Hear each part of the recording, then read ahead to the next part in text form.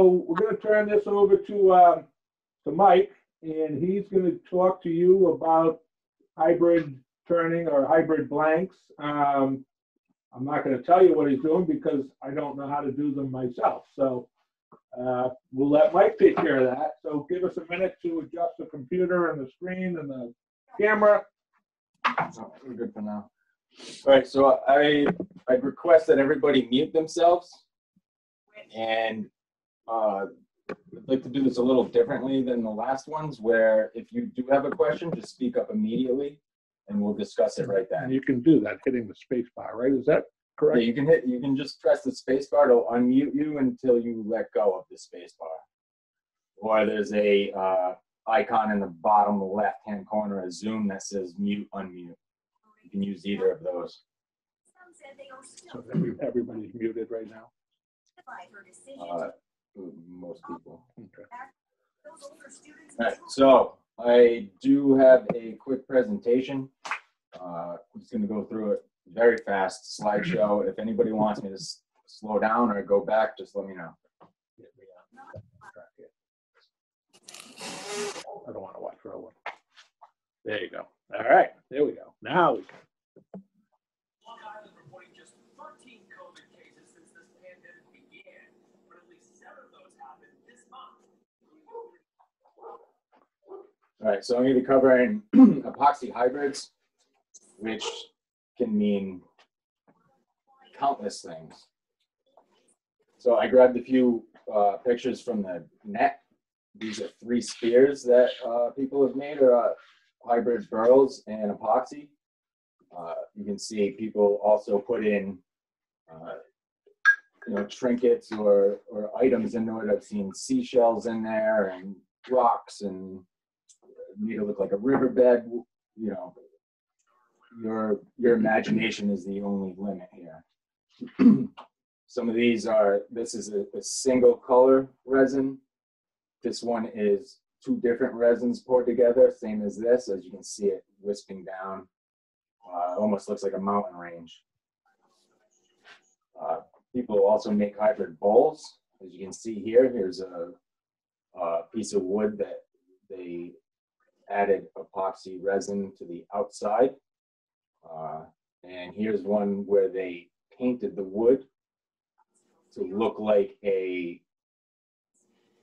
like an underwater scene, and then tinted the epoxy like a little bluish green color. And this is actually a vase on the right. Some other ideas people used was lamps. So these have a light inside from the bottom that light up the resin. And this person, I'm assuming, wanted the bubbles in there, give it that effect. These, I know they're square. Don't kill me, but you could turn them around. And these are just, they appear to be 2x2s that they just smashed in half and filled the resin in between them to make a lamp. So those are just some ideas that are out there. Here's some of the pieces that I've made using the process I'm going to show you today. These are maple burls with blue mica powder and epoxy. This one was made with red.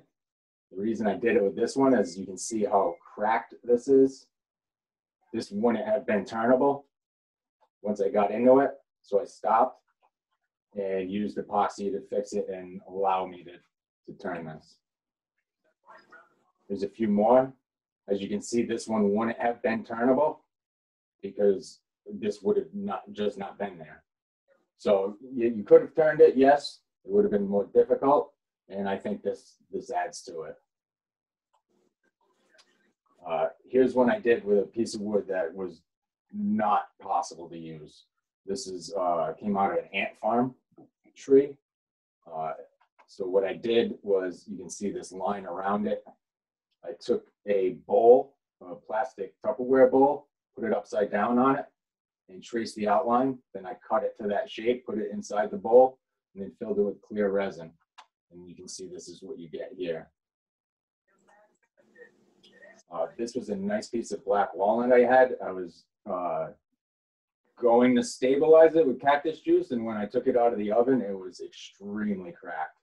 So instead of using the cactus juice, I decided to use a blue epoxy resin, and this is how it came out. So you can see that all these cracks and voids were filled with that epoxy. The pictures do not do it justice. It's actually a very nice piece, and one I was not willing to part with. So this is still in my collection. Now here's a piece taken off Rick Bugby's train here. Just throw a stump on there and see what happens. And as you can see, this is maxing out my lathe. It's a 16-inch throw, and you can see how badly it's cracked and split. So I did a little bit of shaping on it, and this picture on the right is where I decided that it was no longer, well, it was never safe to turn, but it was no longer safe in my mind to turn. I don't recommend anybody do this. It's definitely not safe, but it's something I want to do and stayed out of the way to avoid that. So my first process was to use tape. This is made for wet conditions. So I wrapped the outside and I wrapped the inside up along these cracks and then filled from the top. As you can see in the bottom left picture, the outside looks pretty good.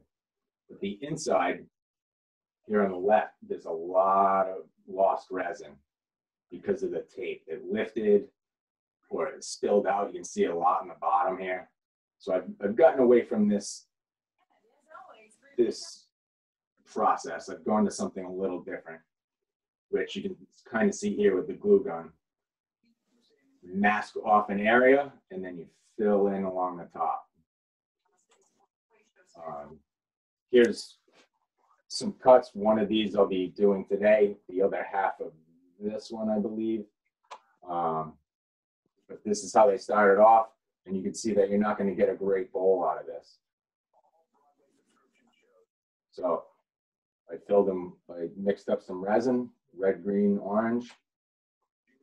That's what they look like once they're cured. Here's another one I decided to do with pine cones. So I took a bowl, a plastic Tupperware bowl, put a piece of wood in the middle, so to save on resin, and I CA glued these pine cones to the wood so they wouldn't float when I filled it, yet they would still be off the bottom. And this is, you can see here on the bottom left, that wood's getting cored out instead of resin. So that's a lot of money right there saved. And here's the basic outcome. I used a little too much mica powder. I wanted this to be see-through with a little bit of sparkle like that, but I put in too much.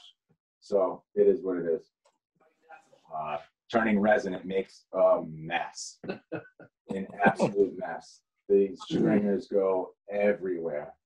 You're completely covered. As you can see, it's wrapping around the tailstock here, it's spinning, it gets around the headstock. You have to stop at points to remove that. If you get a good cut, you can have a 60 or an 80-foot length of one of these with no interruptions. And that is all I have for the presentation. Let me stop sharing.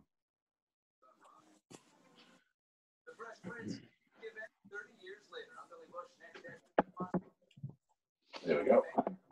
And I'm just going to come around the bench.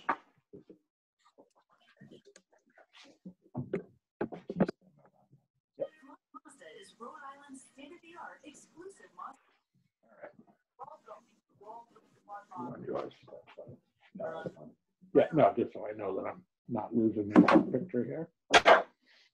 So the one I showed you, the ant farm, this is it. It was probably my second or third bowl turned. As you can tell, I have the dog dish shape, so I was just learning. But if you look through this, you can see all the way through, and you can see all the ant trails inside. You can see it a lot better in person, but just to give you a an idea of what can be done.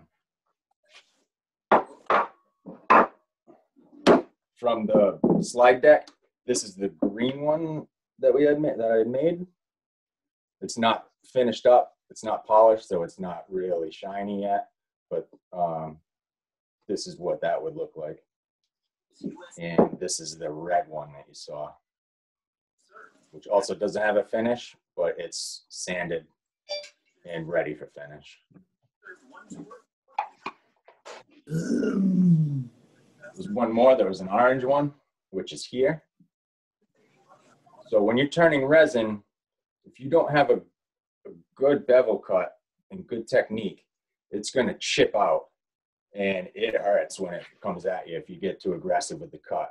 And I got too aggressive with the cut on this one, and you can see how bad that chipped out. So I took it off and I set it aside, and all I'm going to do is mask that off and fill it back in, so I can keep that as the lip, the top of the bowl, because I didn't want to lose another ½ an inch because of this one gouge here. But if you can see the shape of this, that would have never been a bowl. That would have been, you know, firewood. You don't have to use it just to create hybrids. You can also use it to fix. So this was cracked everywhere. So when I had some leftover resin from other projects, I would just pour it into the cracks.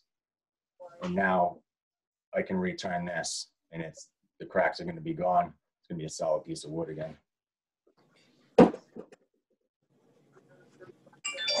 This is the giant stump.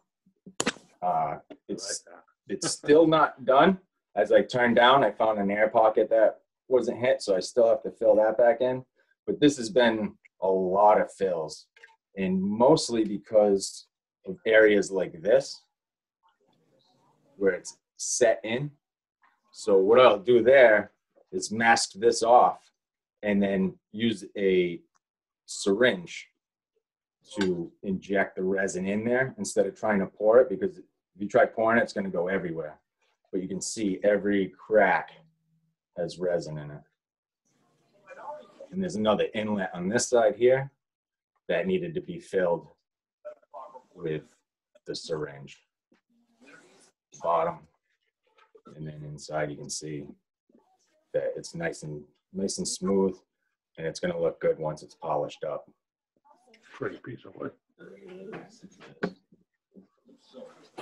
And as I was doing that one is where I got the extra to put into the vase. So some other ideas I had, back to the pine cones. So you can see that that's a pine cone. I was going to cut this into coasters, a set of coasters, and then you know, give those away or whatever. And this is done with PVC. So I just blocked off the bottom, and then you pour it in. You can see there's blue mica in there with another pine cone. And how do you get that out? You don't have to break the PVC. You don't have to break this. You just smack it on the table, and it will slide out. And the bottom is open because I just hot glue on a piece of plastic. Okay. So you can peel that and push it through, but it usually comes right out when you smack it. Some other ideas. This is a very old one also. Notice the shape. I went through the a bottom. little bit too far. A little bit too much, yeah. One last cut, right? Yeah, didn't work out. So this is another good example. You could put this inside of a bowl and then fill in, and it will give you however deep you want a resin on the bottom, and then you can return it down to get a nicer bottom. If you already have a good bottom but it went through, then you can just keep it flat and then fill just that hole, and you'll have a circle. I know some people use coins or whatnot if they have this issue, but you know, in maybe 3 mLs of epoxy will fill that no problem, and that's very small amount. And this one, I was hollowing this. It's maple with Purple Heart, and when I was hollowing it, I got a little catch inside and it blew it apart. So I glued this piece back on, and then I'm going to mask the inside off and the outside, and then you pour in the top, and it'll make another one of these. It'll make the other half of it. So just more options for you guys. That the piece that messed up doesn't necessarily have to be thrown away. It can be fixed. Purposes are often Thanksgiving. For the holiday treat for friends, change the address to your recipient's card. Checking out choose send this gift and pick card. Now you can get your Christmas One more blank here that I just took out of the pressure pot. trees, poinsettias, Jay Lima had come over last night and gave me a hand with this one. This was just a maple burrow. side lights. Down after the holidays. He's similar to it somewhere, but it was only this high on one side, and I'll just show you like this. If you can get a good look in there. Yeah, can see right through it. So you can see that this would have never been anything except a couple pens. Service and right about So we just filled that with regular resin, and then this will make a nice bowl. yeah, You guys have seen it in So in Rick, the can you background, mute everybody? Somebody's not muted and they can hear their TV in the background. Can everybody just take a quick look and make sure they're muted?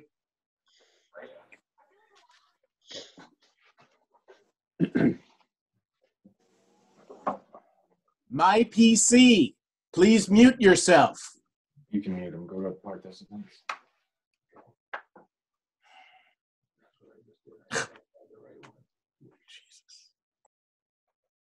And then click that mute. Okay, that should do it. Thank you, Jim. So this is another piece. I just turned it into a cylinder, and then it cracked. I filled it with resin. Now I can return it into a vase or whatever. And oh, one more. This is another one I had done. When I first started, I tried a couple with plywood, and someone asked if I could make a green one, so I did. So it's plywood, resin, plywood, resin, plywood, resin, plywood. Inside of here, each of these green has a smaller diameter piece of plywood. So there's only a layer of resin about this much. Because when I first started, I just filled the whole thing and hollowed it all out, and it all is on the ground. So that was kind of a big waste of resin. So I decided to go that route. Cut these up, cut some smaller ones, glue all these together, and then I wrapped the outside up to the top and then poured it in through here. So that's one way of doing it. What's the point of the plywood? Just The plywood, they wanted it to look like plywood. Really? Yep. Okay. In fact, I have one upstairs that I did with orange, and it actually looks really nice. Oh, wow, I'd have to see that. Okay. All right, so that covers what you can do. I mean, the options are endless. It's up to you. Your imagination is the only thing stopping you from coming up with some great ideas. Now resin, there's all different types, right? We have Amazing Clear Cast by Lumalite, Lumares by Lumalite. You don't want to use this. This cures faster than I can get into the pressure pot, literally.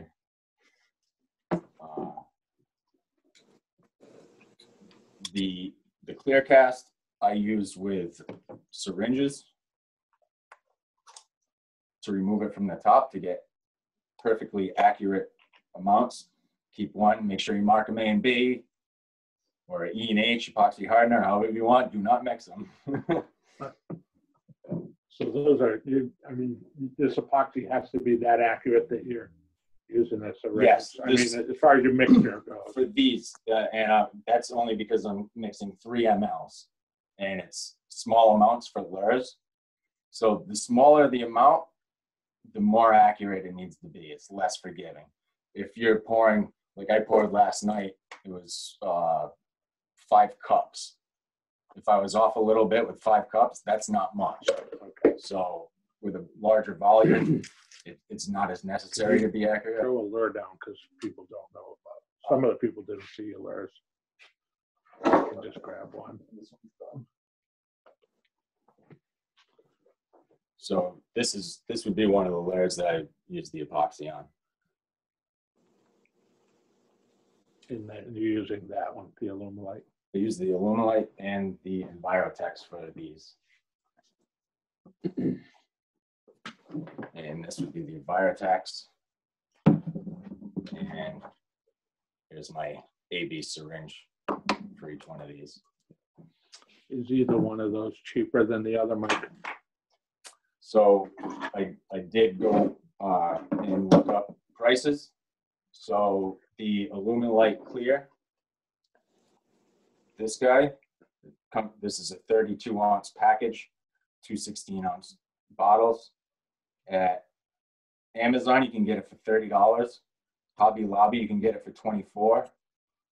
And then if you buy in bulk, like a larger, like a 1 gallon, it's $80. So you'd save time over money over time doing that.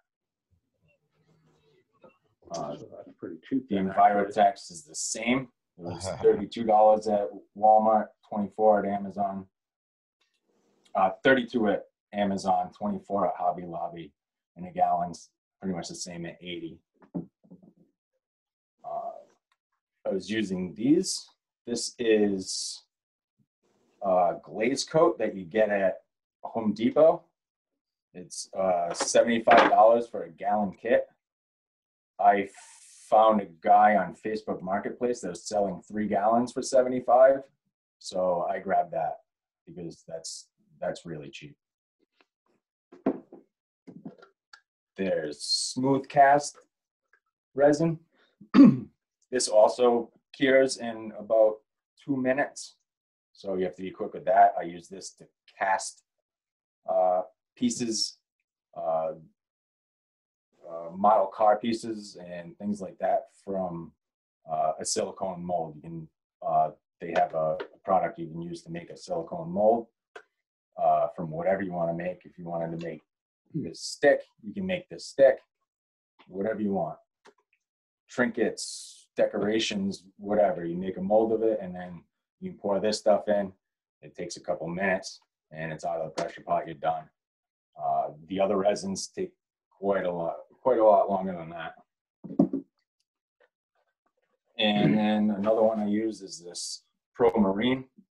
I use the tabletop epoxy. It's pretty cheap. This is 2 gallons is $100. So they also sell it in a 1 gallon, but that's $65 on Amazon. So, you know, if you buy 2, you're saving like $30 if you buy the 2 gallon kit. Are all of these resins used for your deep pours, or is one specifically for lures, one for I use fill? I use the Envirotex for lures because I can warm that small bottle in water, okay, and it becomes very viscous. And I have the ability to use the syringes to get small amounts. And that's the one I like for lures. I have used that for bowls, but it gets expensive because you use quite a bit if you want to use a lot. So that's why I use the Pro Marine, and this glaze coat I used last night. And as you can see, that was clear. That looked pretty good.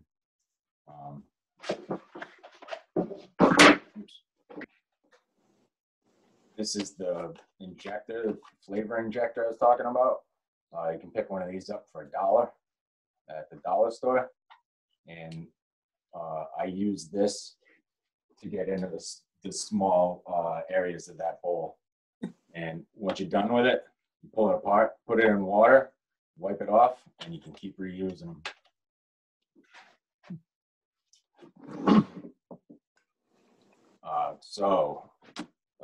Another necessity, not a necessity, but something good to have is a pressure pot. So when you pour and mix resin, you're going to get air bubbles.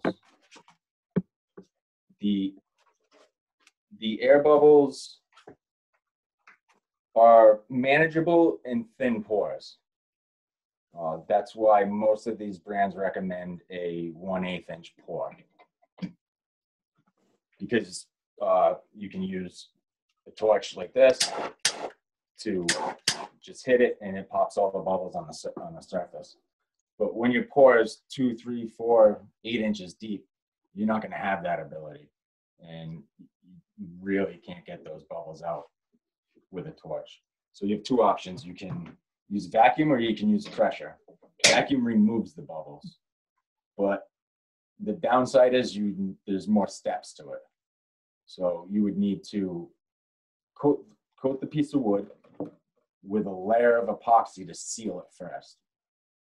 Once it's sealed, then you can put it in the vacuum chamber with your resin, and it will pull the air from the resin. If you do not seal the wood, it's going to pull the air from inside the wood, and you're going to have a mess. A lot of bubbles. Depends on how much air is in the wood, obviously, but I prefer to do the pressure pot.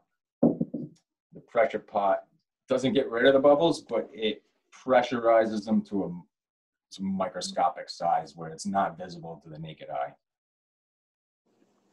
So it's one step less, and you really can't tell the difference.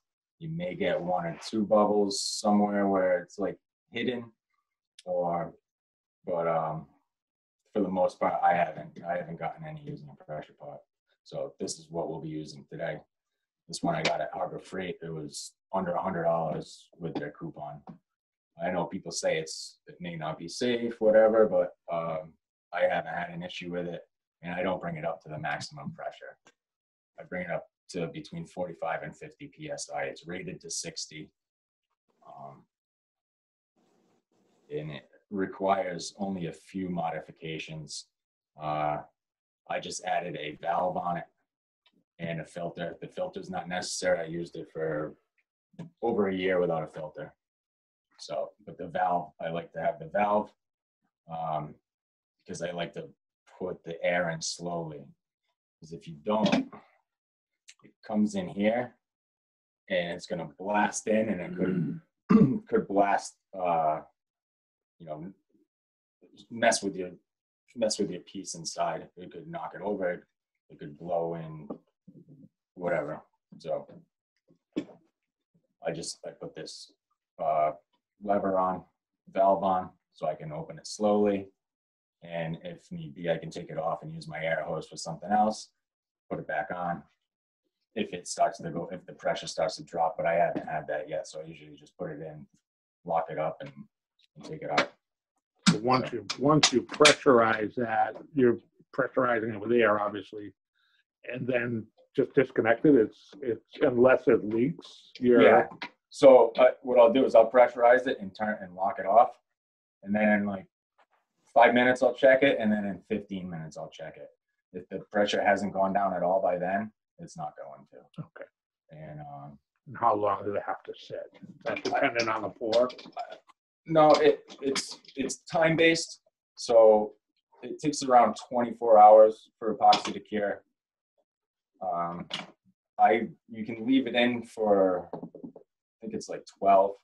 I left that one in for 13 last night. I usually do it like before I go to bed. I'll throw it in, and then when I get home from work the next day, I'll take it out. But usually anything over 12 hours, you're good. It's cured enough where you're not gonna those bubbles aren't gonna expand again. But if you have the time, you want to leave it in for 24, it's not going to hurt anything. Get back to this.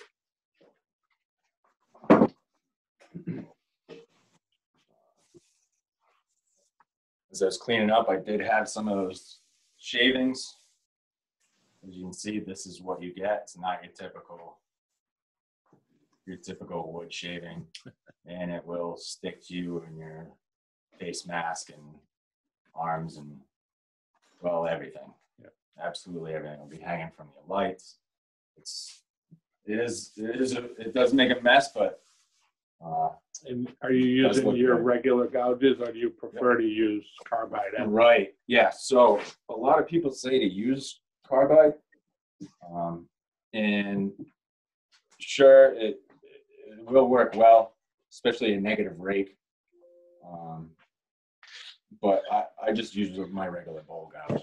If you present the tool properly, you will get a nice cut, a very nice cut, and you will know that because you'll just have this stream coming off, flying out of your bowl gouge. If not, and you're too aggressive with the cut, it's going to chip and it's going to shoot at your arm, and it stings.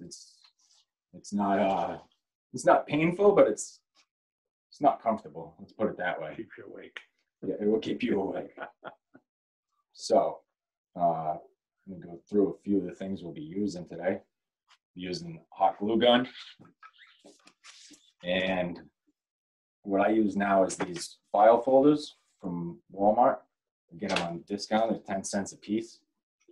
Normally,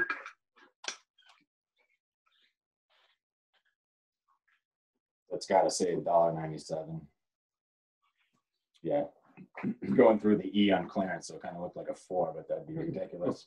$1.97. So this is what I use. These work phenomenal. They're just plastic. It's just Mylar. plastic. Yep. And you can use anything you want, like sheet protectors, but they're a little flimsy. So I use these because a lot of these. Here's the one. Right over there.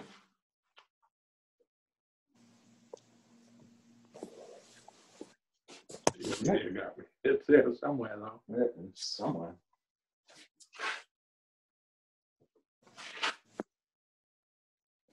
Oh, I don't see it, but the clearest one that I did, you could see that it wasn't a perfect circle. So to fill these gaps, you would want something stiff. So you can make that round when you glue it on. If that helps. So that's why I use these instead of the more flimsy ones. Oh, it's right here.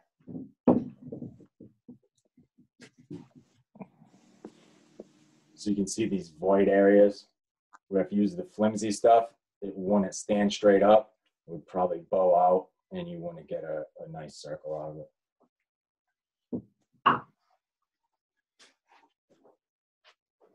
So the other stuff you can use, just Tupperware.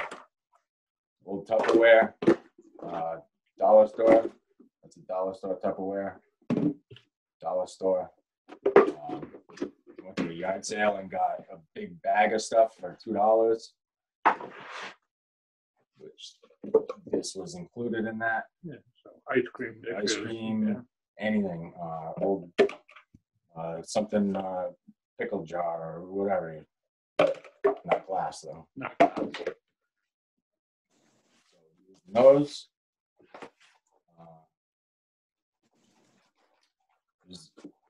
Mica powders. You get this entire box on Amazon for under $20, and it comes with a whole assortment of colors: orange, pink, green, you name it. They even have bear, and the name of the color is bear. So, black, lavender, but all of them, whatever you want. And I happen to like this blue color. It's called C, so I'll be using that one today. Or you can go clear. You don't have to use a mica powder. You could also use acrylic paint. You dab in a couple of drops of acrylic paint as you're mixing it, and you'll get the transparency or the opaqueness that you want.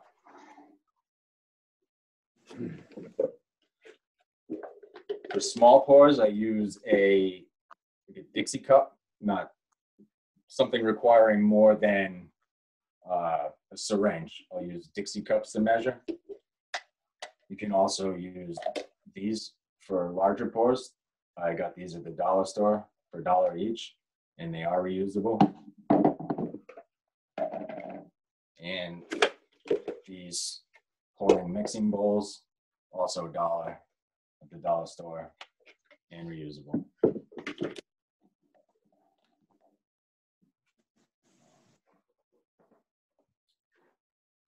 When using a pressure pot, you can use a drill to mix your resin, because again, you're not going to care about how many bubbles it creates, because they're going to dissipate or shrink.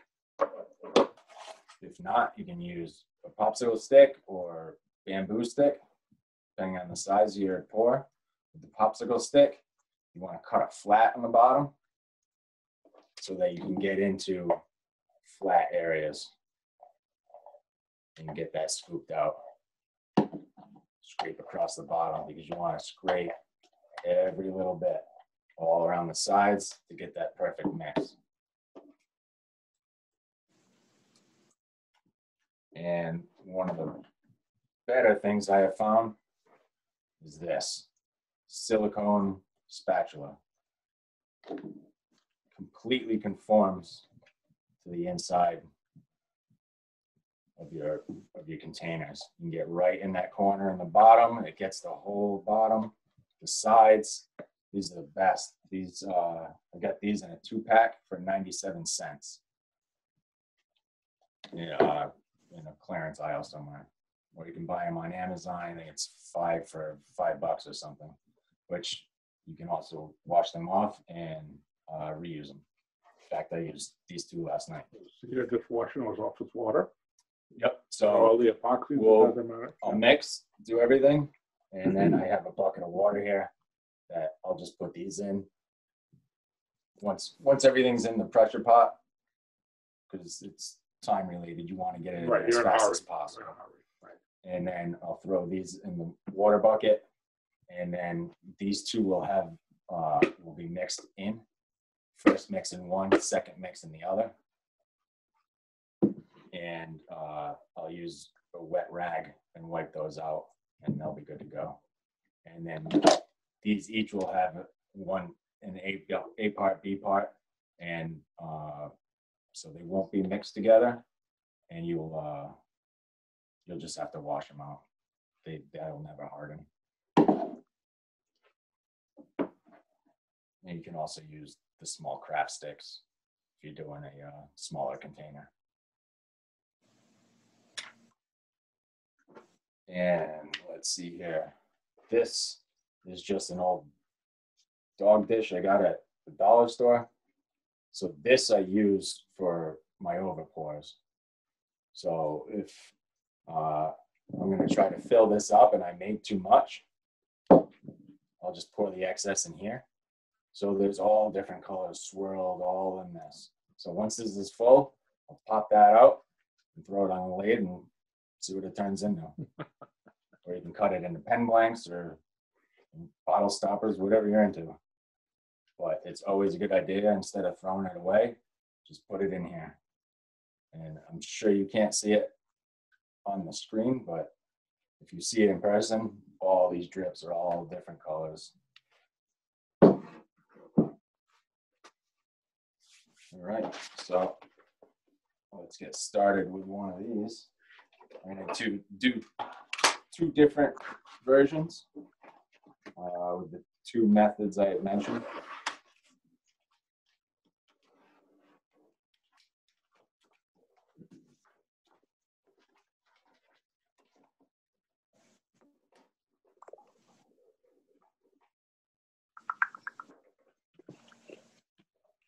first method, gonna use this.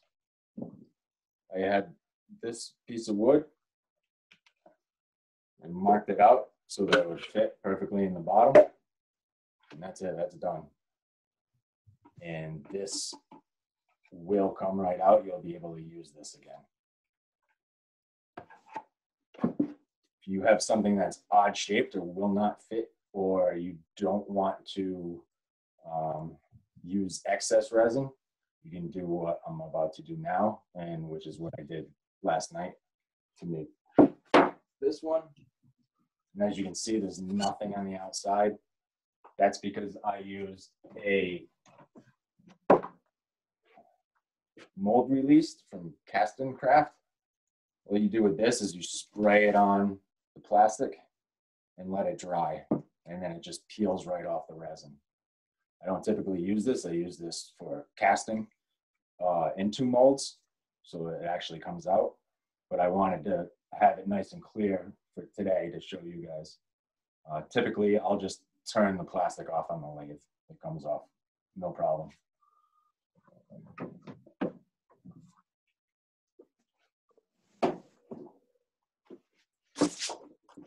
So the first thing I do is find my diameter.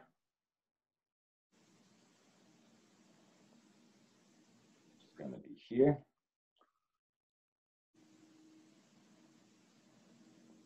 And then I can trace that right out.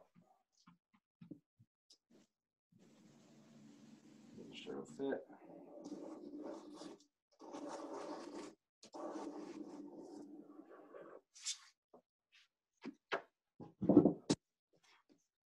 So that's my line that this is going to sit on, and where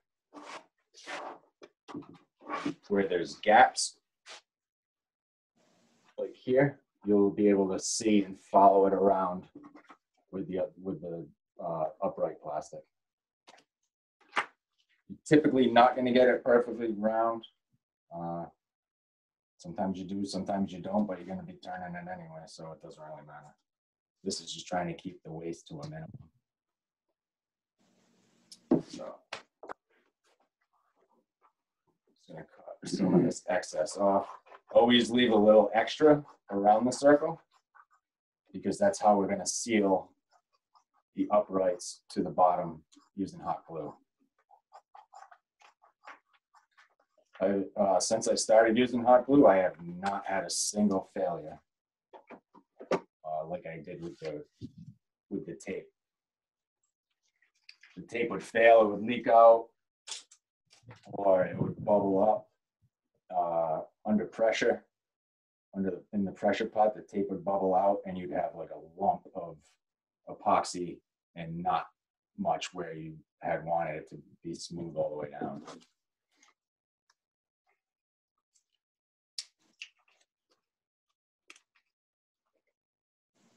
So the best thing to do is get completely set up before you start, because you are on a time frame once you get started. So I'm set here. This guy's good. I'm going to measure on a flat surface that I made here with just threw a little level on a piece of wood with a couple shims. Since I moved my bench, it's not quite level anymore. Any standard hot glue gun will work. So the first thing I'm going to do is just put a ring around the bottom here.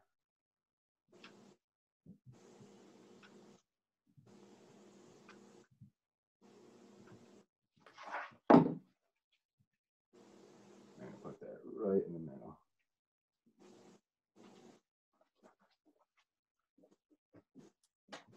That looks good.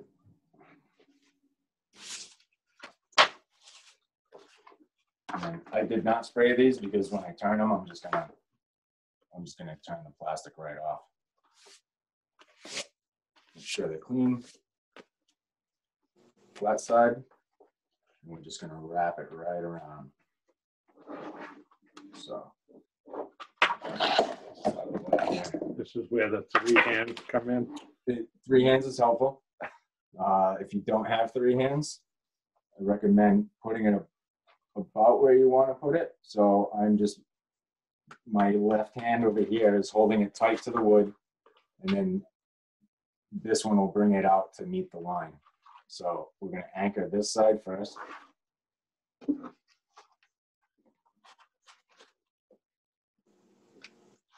You just want a little bead of glue, which I'll be able to show you after because it turns colors, a different color. And that's set. So now we'll bring it around to where it's going to meet up, which is the end of it here. Adjust it so it lines up with that line you drew. And then just run a bead up this side.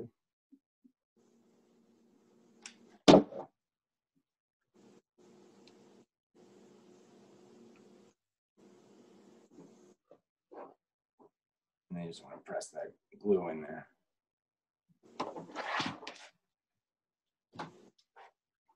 Now you should be able to see that dark line right here. You can see there's no gaps in it. So that means you have a complete seal all the way down. And that's what you want.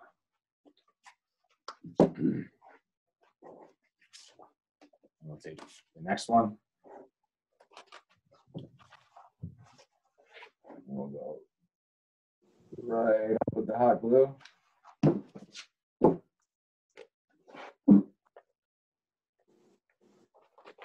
Attach that.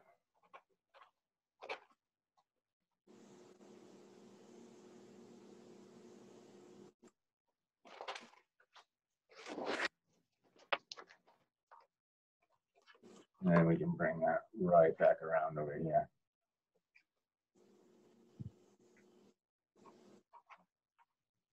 But there is going to be my perfect circle. Just pinch this together. Come in on this side. Run another line of glue up. Press that in.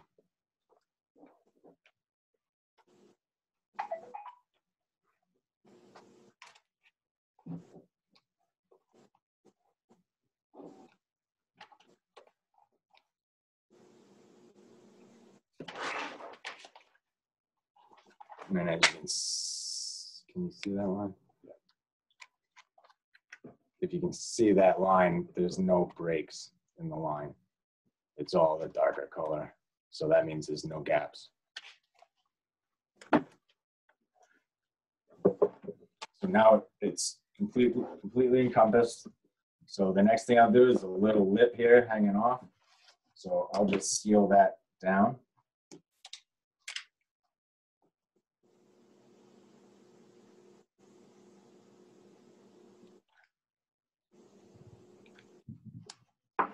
It's like a double barrier.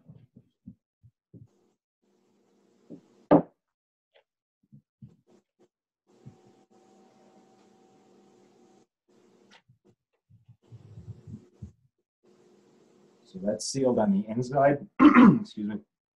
Sealed on the inside, but I'm still going to run another bead up so I can see it on the outside and make sure I cannot see any of that plastic, any hole in that plastic.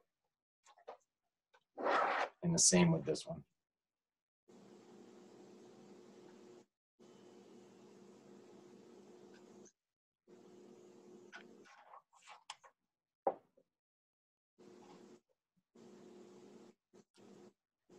Now it's good. Now we're going to secure the sidewalls to the bottom, and we're just going to run a bead all the way around the bottom.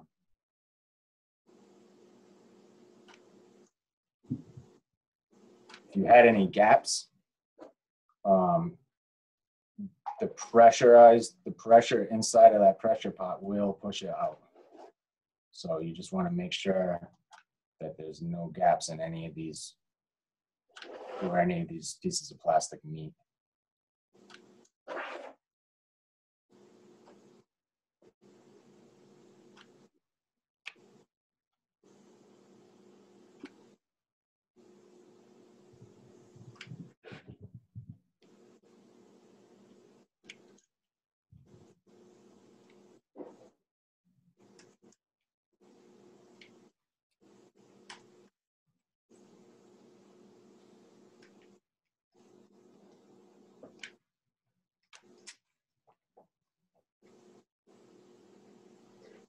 almost like doing caulk. All right, take another look. All right, I see a little gap. It's going to come fill that back in.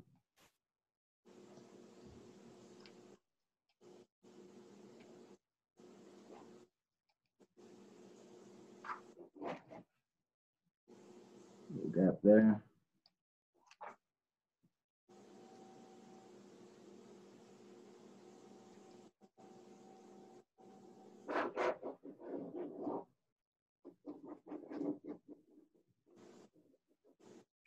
And the rest of it looks good.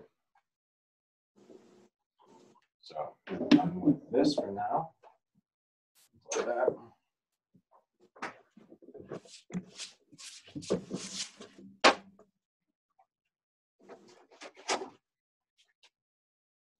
So now you can guess what your volume is, but I feel that it's better to actually know.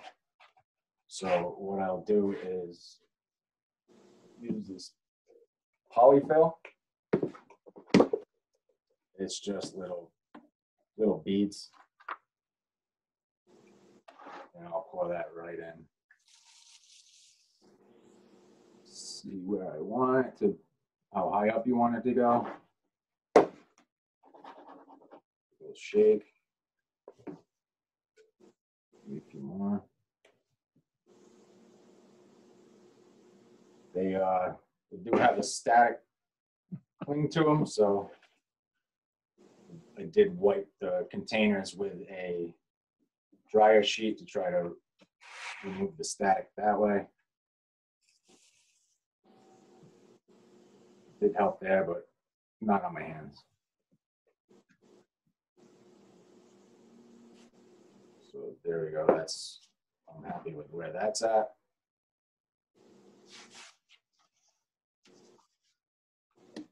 Just take your measuring cup.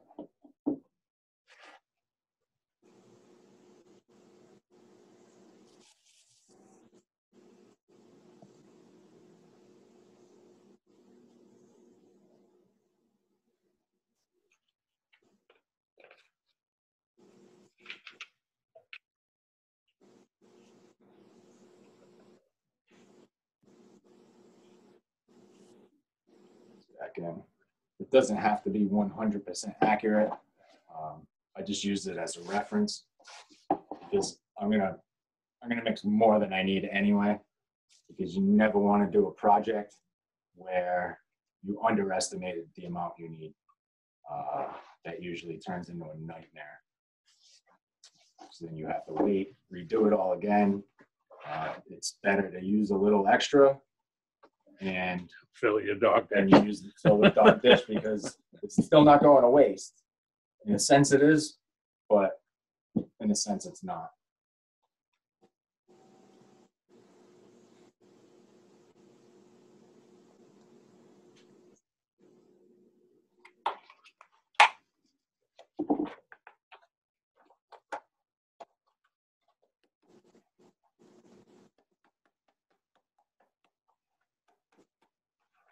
Not all these are going in that box, and I don't care. I have a basic idea what I want. I just don't want them to be in here.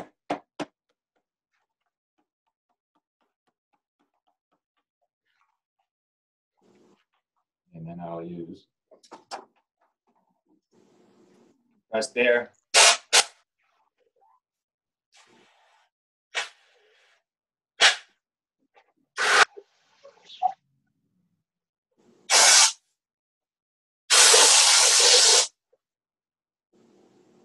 I got them all. Maybe one left.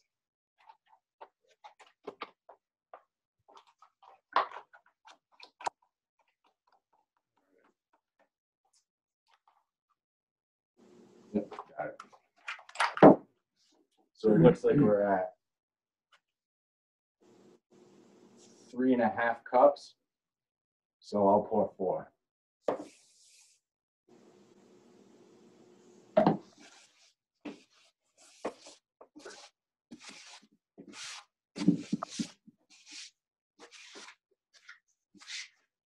You guys might know something better than polyfill, but it seems to work for me. Yeah, that did work. Especially on the containers where you can take it out.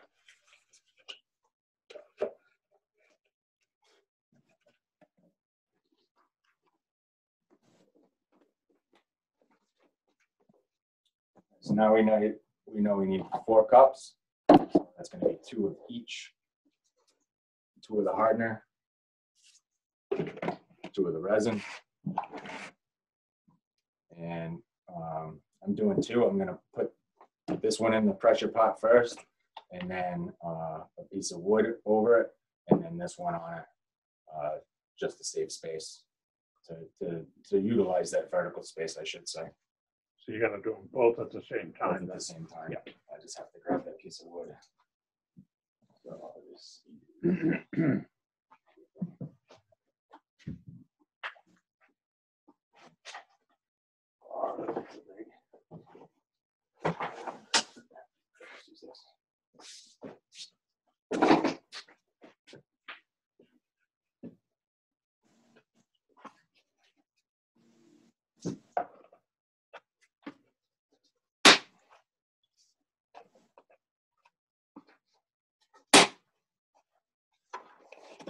So I just snapped those 2 sticks so I can put them over this here and then put this one on top, just like that.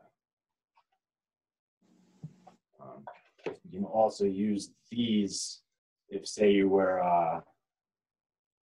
you wanted to put wood in the center of a piece of resin, something like this. You could attach these to the top and then put it inside your bowl. And that'll keep it off the bottom. So if you want to suspend something, you can do it this way. The other way to suspend stuff, like the picture of that sphere in the with the little gunship or Star Wars fighter or whatever that was. They do that by slow pouring in the mold. So they would set, say you want to embed this. You would set it where you want it, and then a thin layer, which will set it in place. That's a bad example.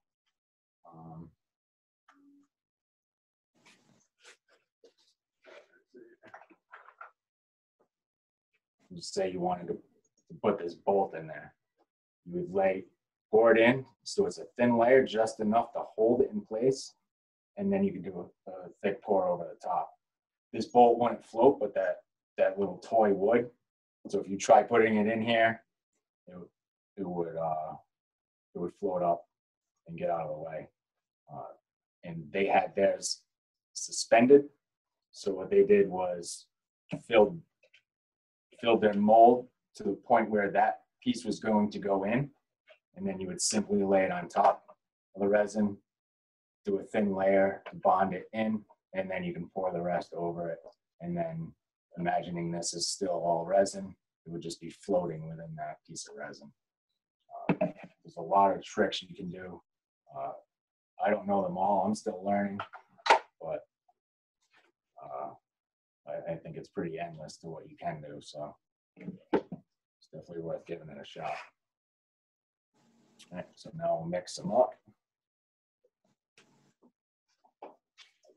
Blow these bolts up.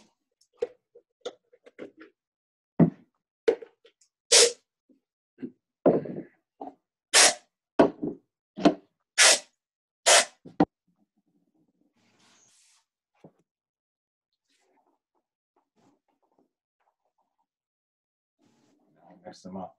Let's see.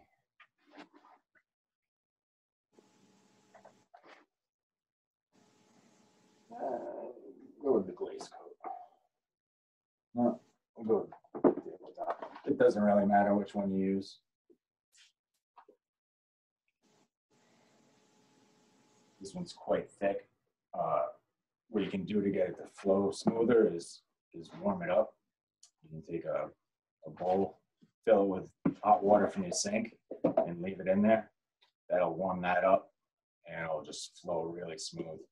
That's what I use for the lures, because you want it to flow smooth around as it's turning on the rotisserie. So put this on my leveled piece of wood here. And what did we need? 2 cups each. 2 cups each.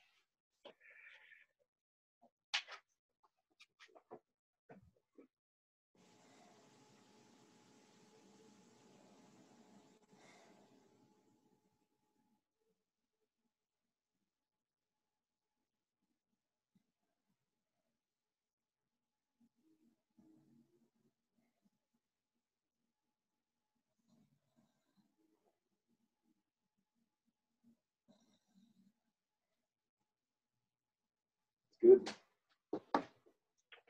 If you don't have a pressure pot, you can pour this very slowly and from a height, and the air bubbles will come out as it pours down.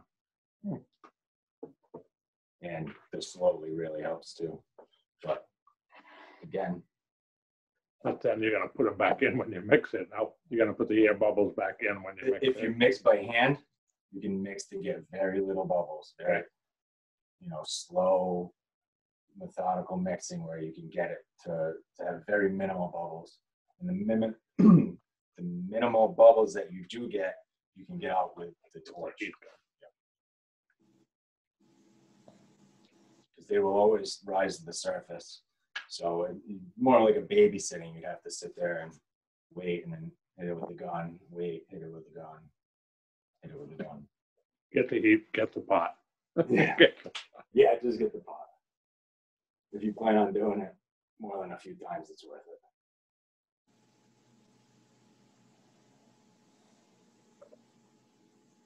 it. You see how thick Wow, that is thick.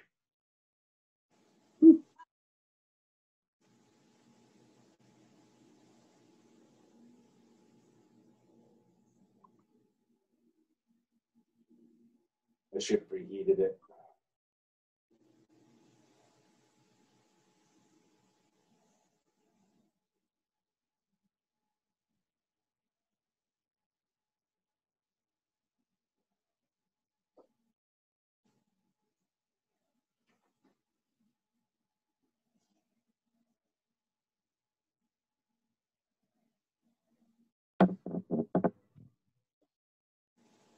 If you go over, it's not a big deal. You just add a little more to the other side.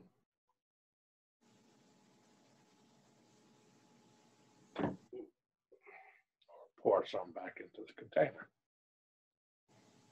Right, you could do that as well, yeah.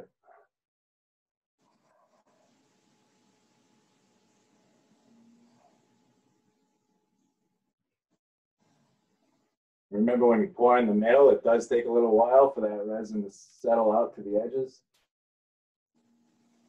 So just give it a second.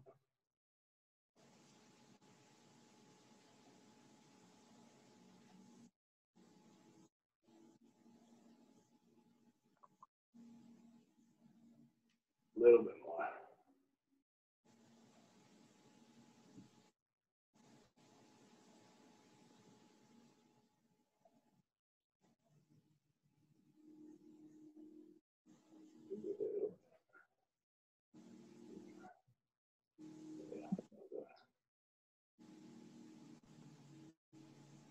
Yeah, that's it. You can see how exact that is or not on there.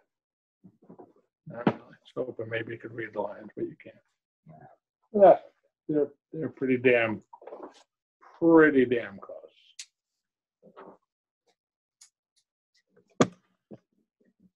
Yep. See it from there.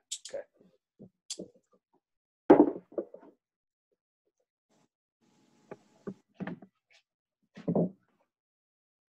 So mix these.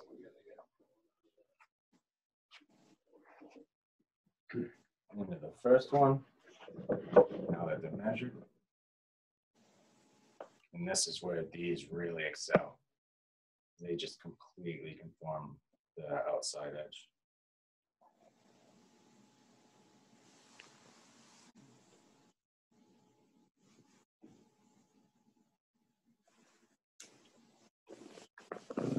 and heating that up would have helped a little bit. If you heat it up, it makes it very viscous. It'll flow right in there, no problem.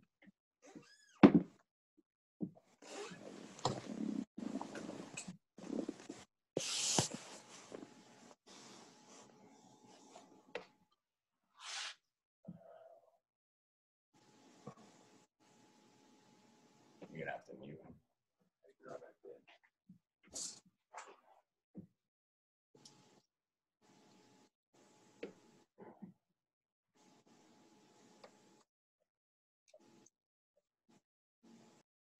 So the resin is almost always harder than the hardener.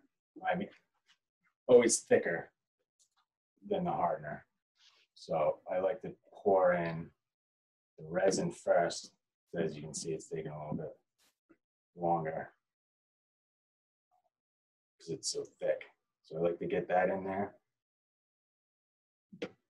And then when the other one actually pours right in, then you can start mixing immediately.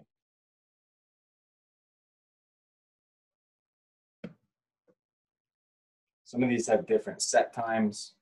Some are, you know, like I said, a minute, like that. Those white ones make for casting. Some are, you have like a 12-minute work time, 15-minute work time.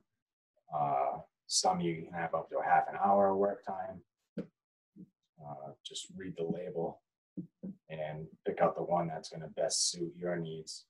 I would go to a longer work time to start, so you get a process done that you're comfortable with.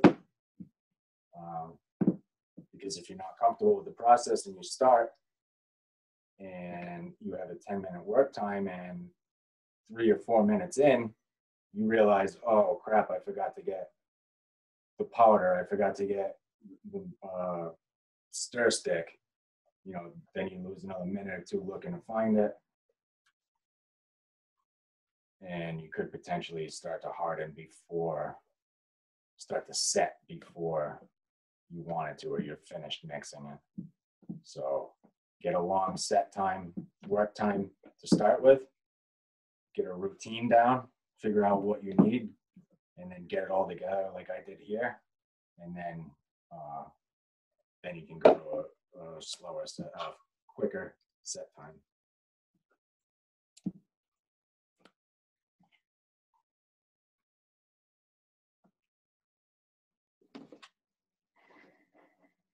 And then this is the hardener. As you can see, it's a lot more viscous. You can just pour that right in.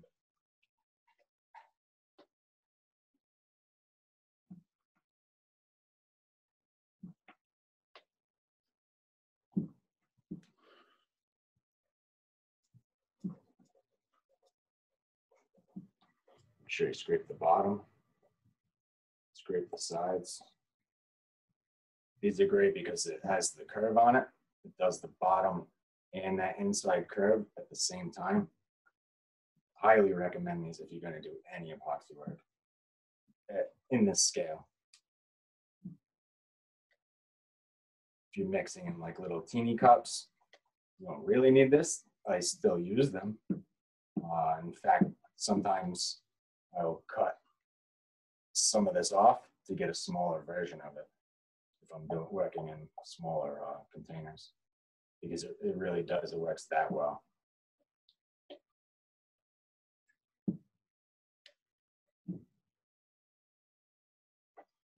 You want to try to get as much as you can. You're not going to get every little last drop, but I mean, for the most part,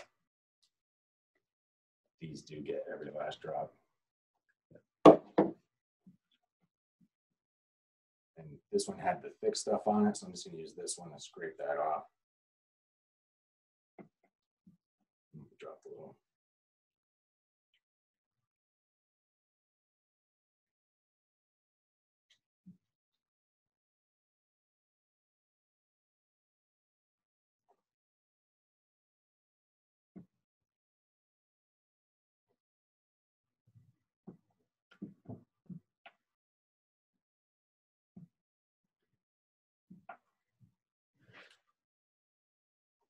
Now I'm gonna save one of these. I'm gonna put the other one in the water bucket. This one I'm just gonna wipe off with a rag. We'll use this to scrape from one bowl to the other.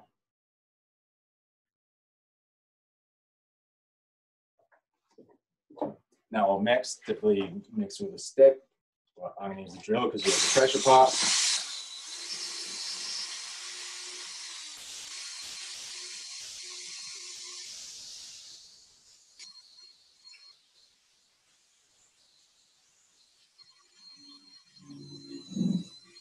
You want to mix it until you don't see any more streaks.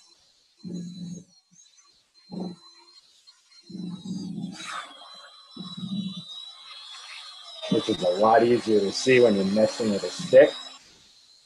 These are all the bubbles I'm creating. So you can still see where they swirl.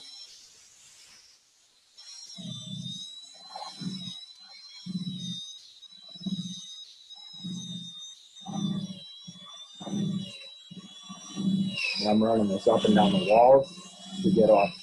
Some of it's not going to get all of it off the walls, but a little bit. And then I'll use the stir stick to get the rest off the walls and the bottom.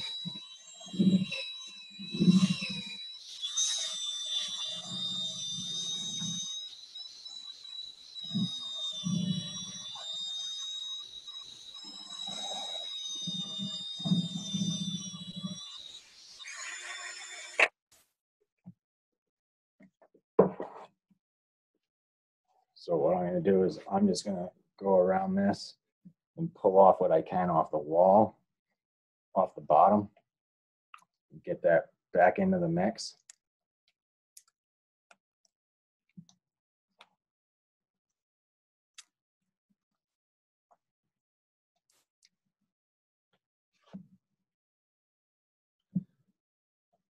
Wipe this back off.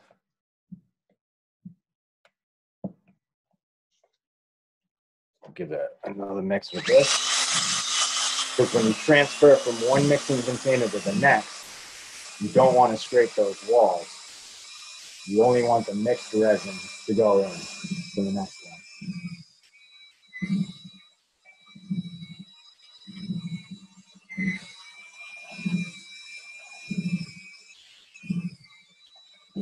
Or so they say.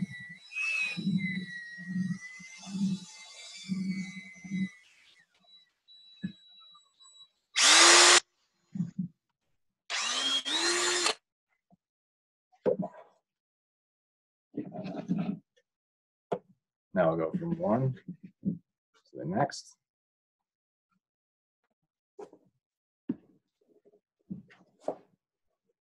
So most companies making resin recommended a 2-stage pour, or 2-cup pour, I think they call it. I don't use the 2-cup pour when I do small batches. I feel like I can get it mixed properly without going to the second cup.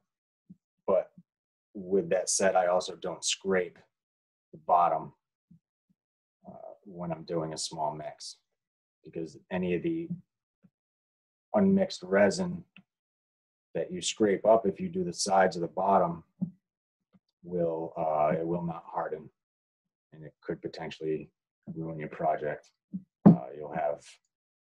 You'll find some sticky spots here and there, and it's just not good.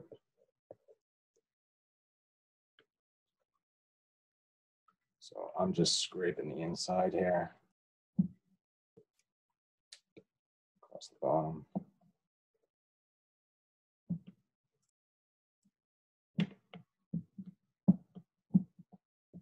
That's good enough. So since I scraped the sides and bottom, I'm going to wipe this off again, just in case any of that is uncured resin, or unmixed resin, rather. That way, when I scrape it out of here into these areas, I won't have the sticky problem at the end. So Mix this up.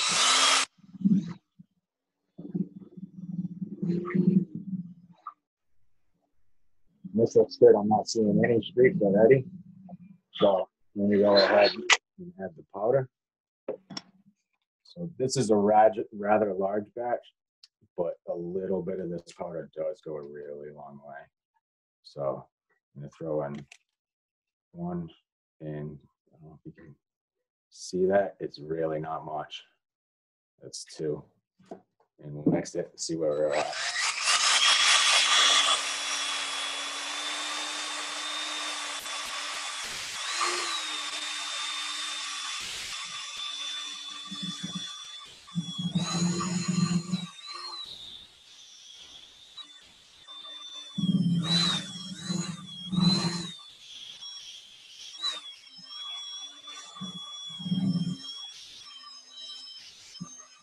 So this isn't very dark.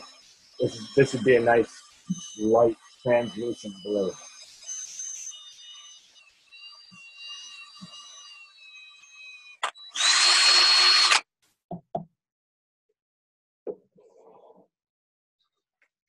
So right now,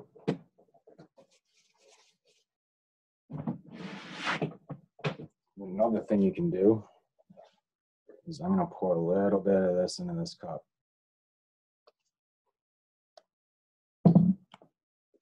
And then I'm going to take that same powder and make it nice and dark.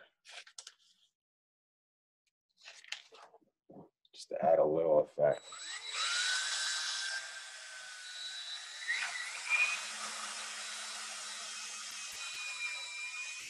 Really dark.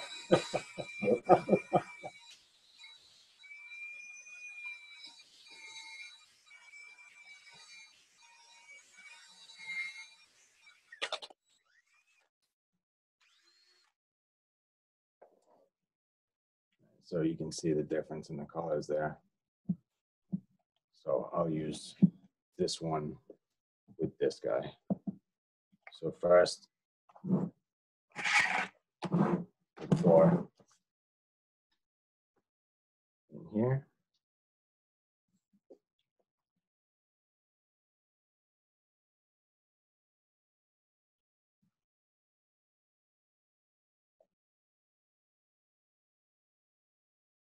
Bring that about up to the top of the line there. And then as it's going to seep around the sides a little bit, because this wasn't completely round, so there's going to be some more over here. But I'm going to let that flow in itself while I fill this one.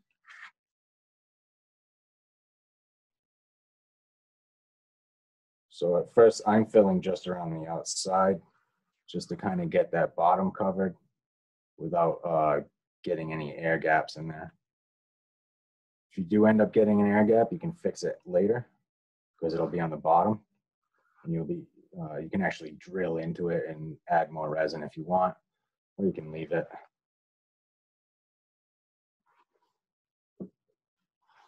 Mike, did you say that the that dye is opaque, whereas the acrylic paint makes it clear? Yes. Well, I mean, you can use both to do either. It just depends on the amount you use. Okay. So with the acrylic paint, you'd use a drop or two, maybe 2 drops for how much I just poured, and it'll be nice and see-through, but have like that tint, a nice colored tint to it. But the mica powder, it does color it all, and this will be a nice transparent. You can't see through it right now because it's just bubbles, but it'll look nice once it's done. You'll be able to see through the colors.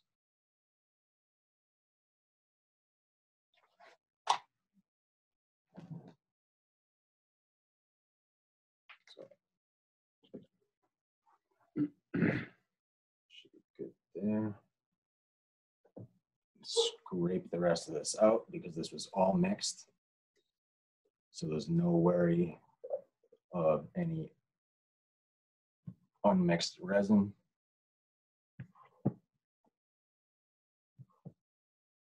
I typically pour this into my overflow pot but I figured I'll put a little bit on top of the wood too, just in case. You never know. Could look good. If it doesn't, you turn it off. Because that needed to be turned down anyway.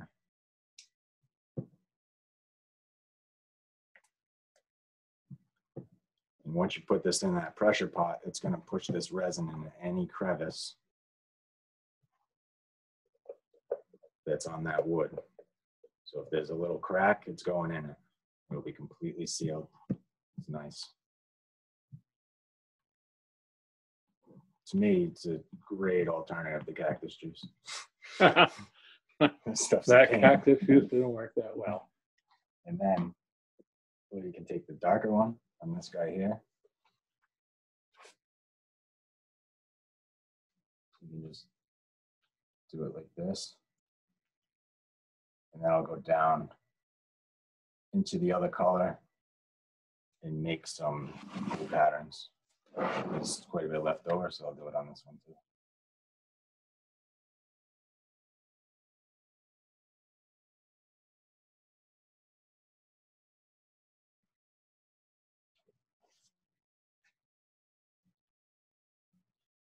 The other thing you can do is pour it hard and fast from one side.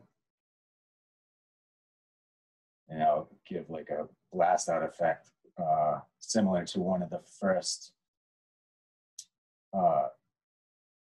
spheres in the slide deck. You could see almost like fog coming down the mountain. That's how they create that effect. And then the rest will just come in here, which will also allow me to demonstrate the butane torch for the bubbles.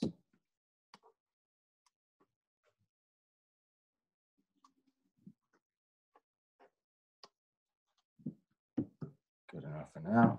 Put that in the water. I could put that in the water, but I'm not going to. And then we'll toss this in the pressure pot.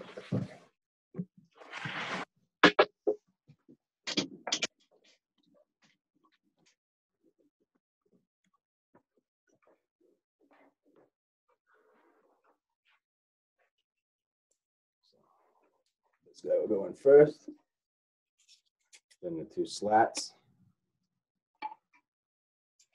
And I'll put this one on top, which is going to fit.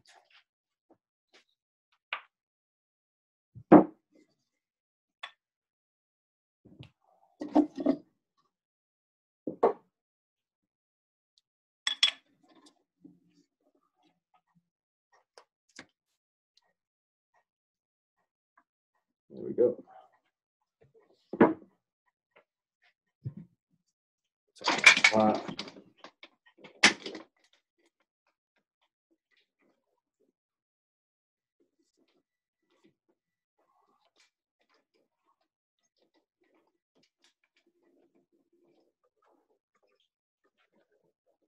And I use a piece of wood that's cut out here to close the handles on top.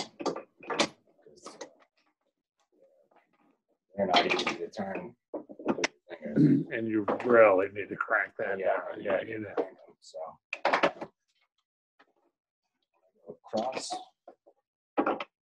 tight, then across, in the next pattern almost.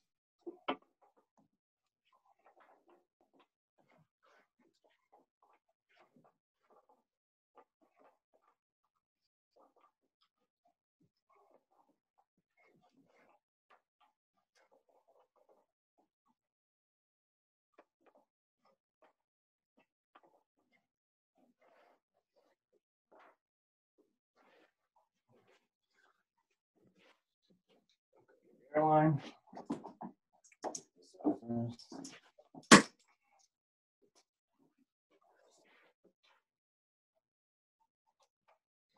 Now you want to let this in slow. That's why I have this valve on here.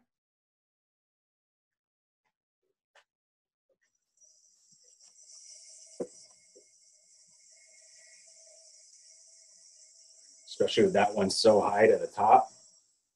If I turn this all the way on, it would blow that resin right out. It'd be all over the whole inside. So you want to go slow.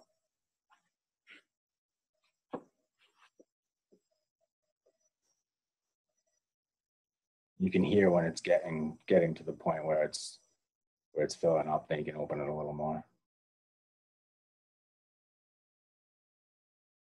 I don't know if you guys can hear that, but I can almost not hear it anymore. So I'm gonna open it. And now it's all the way open. And we are at 45. Well, 47. So 47, I'm good with that. I don't need the air hose tonight, so I'm just gonna leave it hooked up. If you did need the air hose, you can just close this valve, and this is gonna stay pressurized unless there's a leak somewhere. So if you did need it, close the valve, mark in your mind where it's at, and then check it in 15 minutes. If it's less, then you have a small leak. You can try retightening it, bring it back up to pressure. But if that's the case for me, I'll use the air hose for what I need it for, and then just plug it back in and reopen the valve. So you leave the air on overnight. Yep. Yep, no problem with that. Yep. And then now that that's good to go, that's in there. My next step is to clean these bowls and this stuff with water because I want to use it again. I mean, if you don't want to, it's not a big deal. It would have cost you $2 for those, but I'm a cheap bastard, so I'm gonna clean them out and reuse them.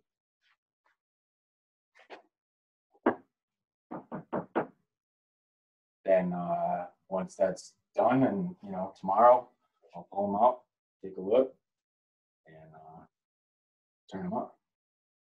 Now, would you turn those tomorrow, or do they need to cure further than that? I have turned them the next day, 24 hours later, and I didn't have any issues with them. But I know people say to let them fully cure. Fully cure after that. So it's definitely a good idea to let them fully cure. When I first got into it, I did try just turning them. I didn't have an issue with it, but maybe it was the type I was using because there's different types of epoxy resins that some cure in 24 hours, some completely cure in 48, some are, maybe 72 or more. So it really depends on the epoxy itself. And I didn't touch on it, but there are quite a few different types of resin, not just epoxy resin.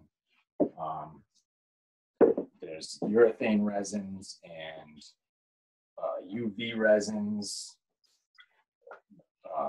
urethane. So each has its own purpose. For me doing this, I find epoxy to be the best. The other resins are quite harmful to your health. You need like breathing respirators and other safety equipment. So that's not really for me. The UV resin's nice. I know a lot of people use that on lures. The good thing about the UV resin is you can put it on or wherever you're going to put it, and then it will not cure until you hit it with a UV light flashlight, and then it will cure. So that could be a good option for someone that needs a long work time. I'm just going to clean this last one here.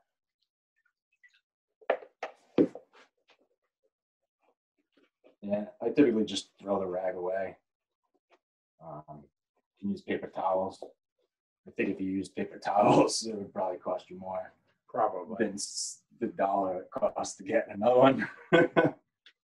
But the two mixing cups, they did not have a mixed resin in them. So that'll never cure. Those just need to be washed out. I try not to do it in the kitchen sink, but I suppose you could. I just take them outside and do it. This one started to harden, so this one might get thrown out. Yeah.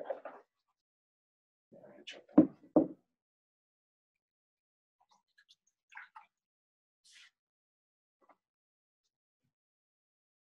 I know they also make like an epoxy inhibitor for use with paintbrushes, for people that paint with epoxy, and it'll never cure once it's in that.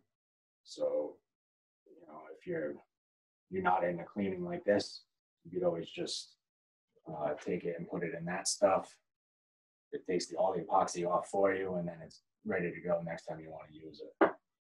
I just heard about this. I'm going to look into it a little bit for the lures, because I use one brush per lure, because they just, I don't know a way to clean those that's effective. So I may take a look, but not likely that I'll ever get it, because the brushes are like 100 pack at Harbor Freight for whatever it is, $2 or something. Yeah. So that's, we're waiting for time. 36. That's all I had. Does anybody have questions with that? On any of this?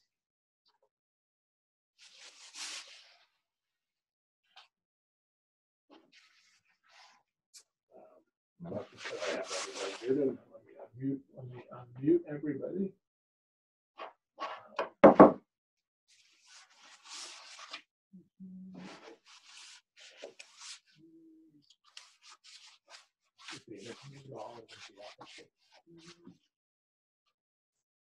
No. Hey, maybe there's no questions. Well, there's not I was looking for where's the unmute all done. There's 3 in the chat.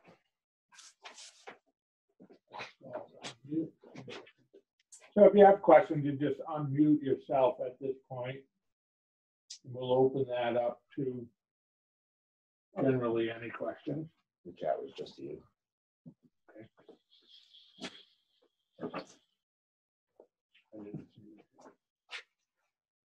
Surprised nobody said anything.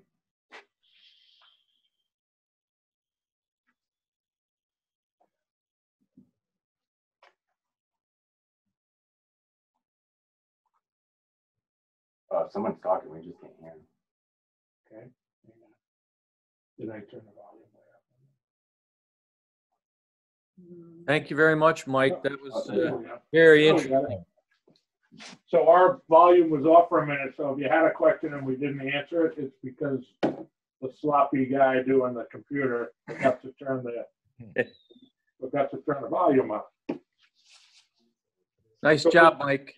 Thank you. Really appreciate it. It was good. Thank you. If possible, would you be able to just make a list of the different products? Because I couldn't write everything down fast enough. Sure, definitely. Yeah, I think we could probably put a link in the newsletter, as well as, if you want an individual list, email Mike. Everybody knows his email. Yep. MikeCotton01@gmail. Just say, hey, I need a list, and maybe if he does one list, it'll be good for the newsletter, and he could, email it to you individually if you, and then if you need a private question, Mike's really good at. Yeah, I'm always available. If you send me an email, I will get back to you. Yeah. So I want to just remind everybody, I don't know how many people were here when we started, but for the December meeting, which is primarily show and tell and the elections, please email Mike some photos. You don't need to give him a description, as what we'll do is when he displays your pictures on the screen, you'll be able to talk at that point. So, it is going to be primarily the whole meeting. So I'd like to get, better to have too many than not enough for that particular meeting. So take some good pictures of some of the work you've done. MikeCotton01@gmail.com. And we'll put on a nice little presentation for December. January, we have 2 meetings. Cindy DeRozier, first Thursday of the month in December. Our meeting, yes, in December, our meeting's the 17th. And then we have a really good demo lined up for January. You don't want to miss that one. So I'll leave these meetings on in case you guys want to chat with each other, and Mike and I will wrap it up. Have a good night.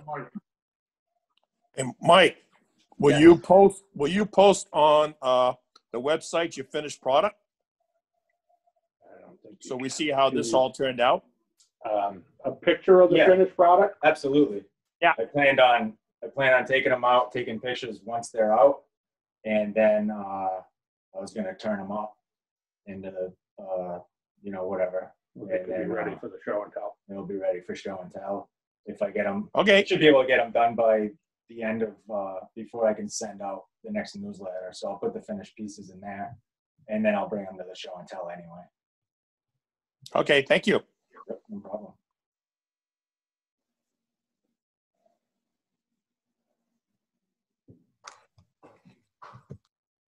Excellent. That wasn't too bad. Yeah, good time. Good time. When did we start? It was shortly after 7 because we ran late. Oh, wow. But, yeah, That's what you said, a that was little gonna be- over an hour and a half. That was gonna be under an hour. Oh, yeah, no, it was perfect. Perfect. Perfect. All right. Thank you, Mike. Talk to you later. Thanks, Thanks, Roland. Roland.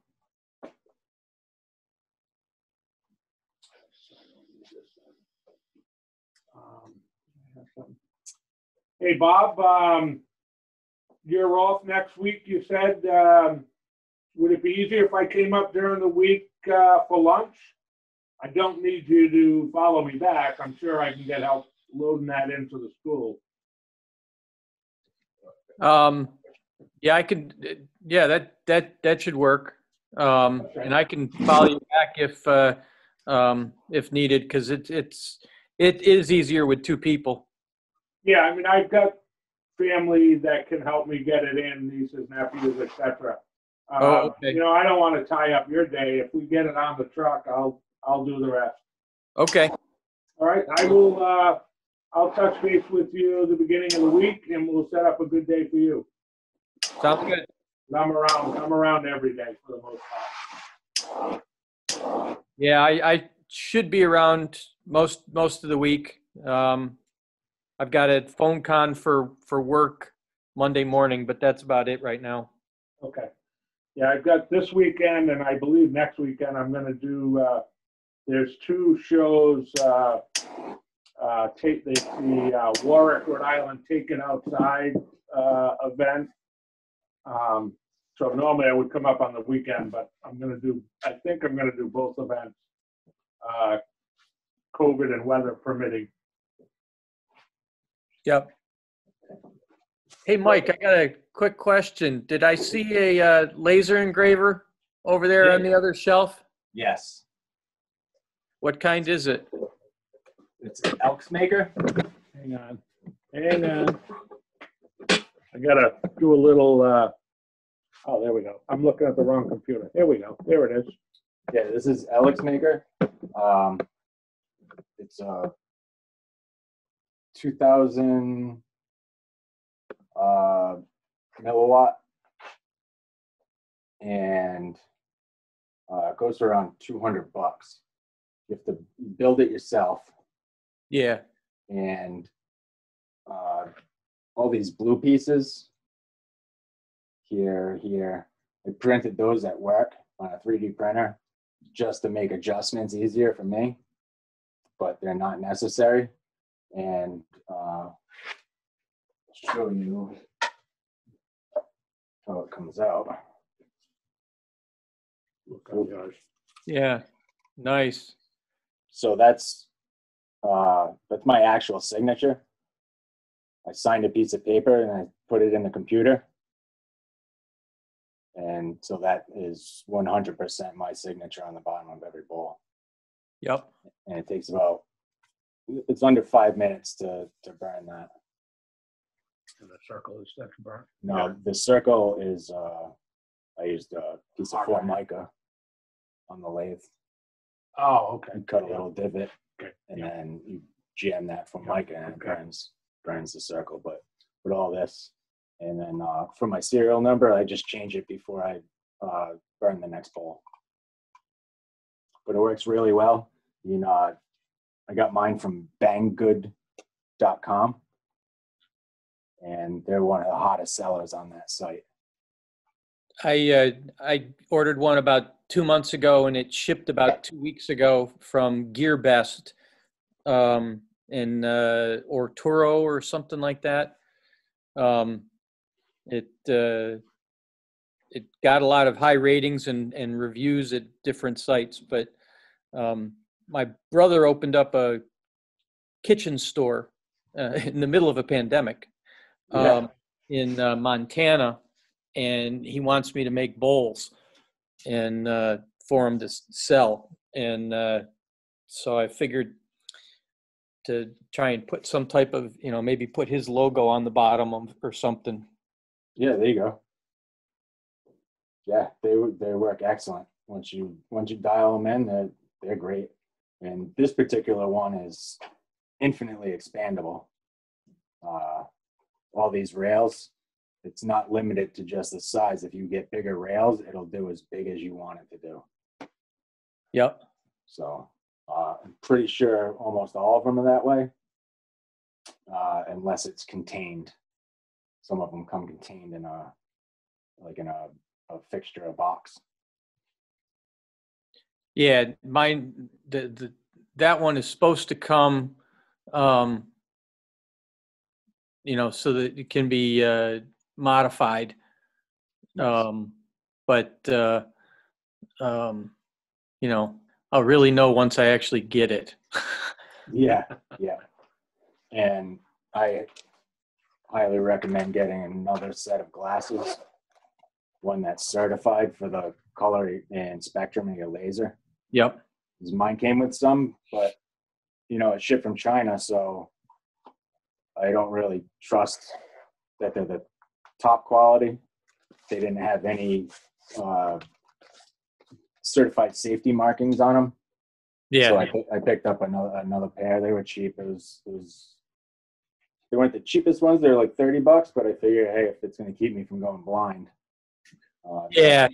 I figured once I get it and actually have some documentation, hopefully not in Chinese, then I'll talk to. I've got some guys at work that, that's their job, is working with lasers. So get some advice from them. Yeah. The laser will tell you what the wavelength is. And you just have to get glasses that fall within that wavelength falls within the glasses, and you could go. Because I did look at the laser once by accident, and it's extremely bright, and I couldn't really see red and green that well for a little while. Not like long, like a couple minutes, but right. It's a red-green laser, so a blue-green laser, so it was definitely eye-opening. No pun intended, right? Right. Yep. Yeah, so I have no idea when it'll actually get here, if it's on a slow boat from China but the fact I haven't gotten it yet, I'm guessing that it's coming by boat. Right. Another thing to look at is software called Lightburn, and I can send you an email on this. Yeah, actually, that was one of the reasons why I selected that unit, was because so much of the software was Windows only, and Lightburn works Windows and Mac. Oh, it comes with Lightburn. No, it doesn't. I have to buy it, but that was what was recommended. It comes with software that works on a PC. Yep. But they recommended if you had a Mac, Lightburn works with it because it's a generic system. So Right. that was one of the reasons why I went with that unit. It's the R-Tour Laser Master. Oh, I've actually heard of that. Yep. Okay. So Yeah, that Lightburn software is incredibly powerful. You'll be able to do whatever you want with it. It's awesome. It's easy to good. navigate once you get the hang of it. Yep. And like I got a paid version, which you have to pay. Yeah. But it wasn't much. I don't remember exactly how much, but I think it was like under $50 or around. Yeah, I think it's like $30-40. Right. But well worth it. It's miles above the software that came with it. Yep. The software that came with it, I was burning like all the way through wood, or some spots it wasn't even showing up where others it did. So broken lines. As soon as I switched to that Lightburn, no issues at all. And it's super cool. easy to configure. Yep. Yeah, I'm looking forward to another toy to worry about. Oh yeah. Gotta have them. It's Yeah, fun. I know it. It really adds a professional appearance to your signature or whatever you put on the bottom. And then you can do other stuff too. Right. And as I told my brother, I said, once I got his logo in, I can, make other stuff for him. But my main reason was to, be able to have a professional, marking on the bottom of the bowl. Right. Yep. And I do like your idea of like a serial number. Yep. And the way I do my serial numbers is, if you can see that, it is 11, 18, 15B. So 11's the month, 18's the day. And I did one of 5 bowls that day. And B is the year. So B's 2020 because I started doing this in 2019. So A's 2019, B's 2020, because I heard that it's not a good thing to put the actual date on the bottom of the bowl, because if someone comes up when you're selling it and they see it and it's 5 years old, why didn't anybody else want this? Right. So I went with the letter scheme on that, and it's really not a number that anybody could decipher unless I told you what it meant. So. No, I like that. That's a good idea. Thanks. Didn't think of that. I didn't think of that. Yeah. Yeah. Cool. Nice. Now, I'll probably have more questions once I actually get it and try to use it. Yeah, no problem. Yeah, whatever you need, just hit me up.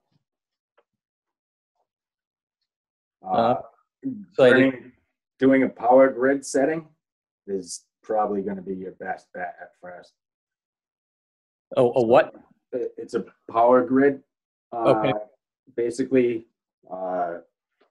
you can get it from Lightburn's website, and you load that up, and it will burn like a grid of lines, and you can pick the spot on the grid where it's the correct depth and color and exactly where you want it to be across the whole project, and you pick that grid setting, and that's how you enter your because it goes by speed and power. How fast is it moving and how powerful the laser is going. Okay. That's how they determine the depth of the burn or the darkness. So you print that grid, and then you have a hard copy of, all right, I want it to look like this. And you click it, and that's what the whole project will look like. So that's a good thing to do as well. Yeah.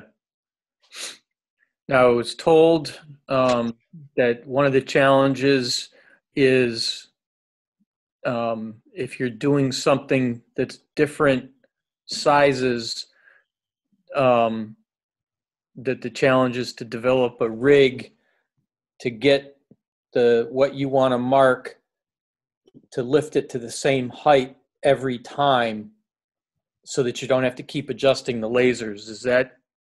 Yep. I've seen people build like a like a adjustable shelf inside of the framing Yep.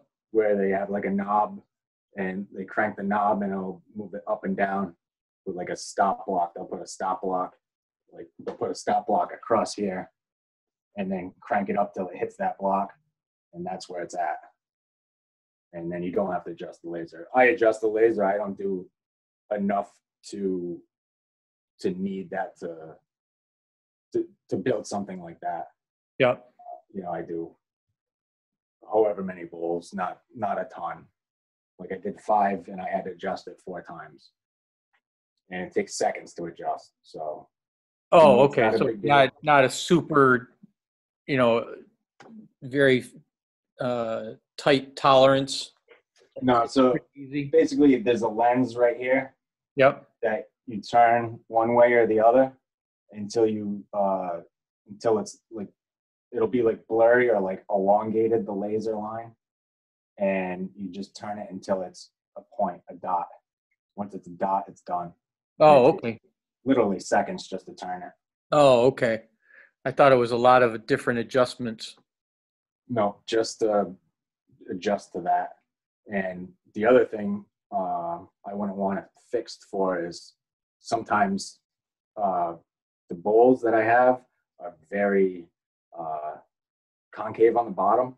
Mm-hmm. So if you adjust it to the very bottom, it's going to be different at the top of that curve, right? Does that make sense? Yeah. Yeah. Because if you're focused here, it's going to be out of focus here. So what I do is I bring it to the middle and focus it on the midpoint of the curve, and then it's equal throughout. If that makes sense. Yeah. Yeah. No, perfect sense. Yep. Try and find that happy medium to cover the entire bottom. Right. If it's at different depths. Yep. I imagine if it's too concave, you're not going to be able to. There's probably a limit to what it can adjust to. Right. And I mean, there are things you can do to, burn one section of it and then stop the burn and readjust and do the second section. You know what I mean? Yep. That software is so powerful. You can pick and choose what you want to do at any specific point in time. But I've had at least a half an inch off from bottom to top, and I didn't have any issues with that. Oh, wow. Yeah. That's good. Yep.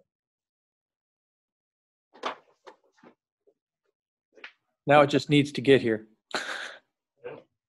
China's a little ways away. Yes. Yes. But Cool. It took about a month before it shipped. So I'm just happy that it shipped. Yeah. Yeah, everything coming out of that has been pretty slow lately. Because I found the same unit on Amazon and they could, deliver it next week, but it was $100 more. And like you said, I'm a cheap bastard. So Yep. Aren't we all? Worth the wait. This is an expensive hobby. yeah, tell me about it. Yeah, $100. I'm going to be going to cool. Harbor Freight and picking up a pressure pot and Yeah. Yeah, it's fun.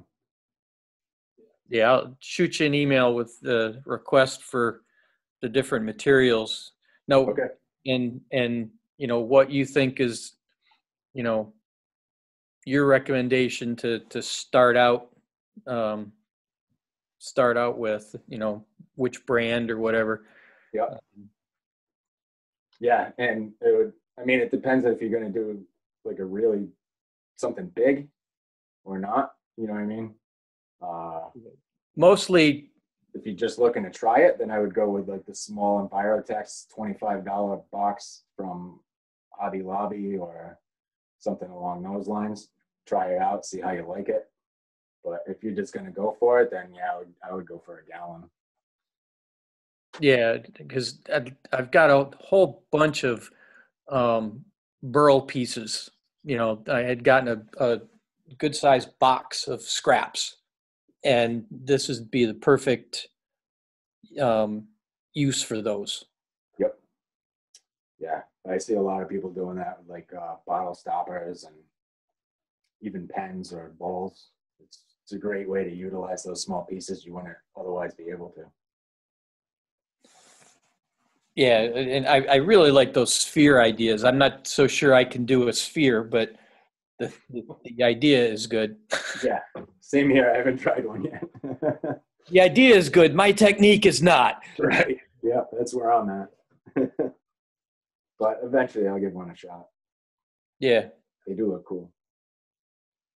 The one of the guys I was following on YouTube for a while, Heath, was it Heath something? And he was doing spheres all the time. And he was, I mean, it was some really phenomenal stuff, and not just spheres, but that was what he was famous for. Yeah. I've got one of his website bookmarked someplace, but I remember Heath something, and it was pretty interesting watching, him turn this stuff, and he would have every once in a while he would have he'd give them away, give stuff away. Yep. But yeah, I'll have to try and see if I can find that find the website again. Yeah, they're awesome. You can make a sphere jig yourself too. Oh yeah. Yeah, it goes in your tool rest, and it's basically a like a carbide.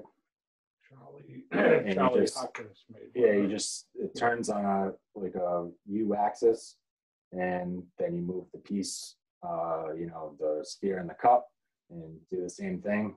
That never moves, so it's always a perfect sphere. Carter actually sells one. Carter, too, yeah, but it's that's what- expensive. It's yeah, like, no, Oh yeah, I've seen Carter's. That's yeah. But I mean, Eddie, can't remember his last name right now. He hasn't been there in a while, but he used to come to all the meetings when we were in Riverside. Eddie, he does the trade shows. Keegan. Was it Keegan or Keegan, yes. Yeah. He made one. Talk with him. He made a spear, a jig. He made his own. Oh, okay. Yeah. yeah, if you Or look, if it wasn't him, it was Charlie that made one. Charlie Hawkins or him. One of them made one, and one of them bought one. Yep. So one of those two guys will tell you. yeah, if you look at that Carter jig, I mean, it's not difficult to replicate. So I'll have to ask him about that, because those do look cool, and the idea of having a light coming up through it too. right. And the thing with those burls, if you find one burl that you like, you can make a mold of it, right, with the silicone resin. Yep. And then you can pour your regular resin into it and make 40 of them if you want. And you can make them in all different colors. You can make them clear. You can paint them afterward, whatever you want. So you'll always have that one burl that you made. I mean, it won't be wood, but sometimes it's cool to have the same shape and replicate it. I did like the one that you had with the X-wing fighter.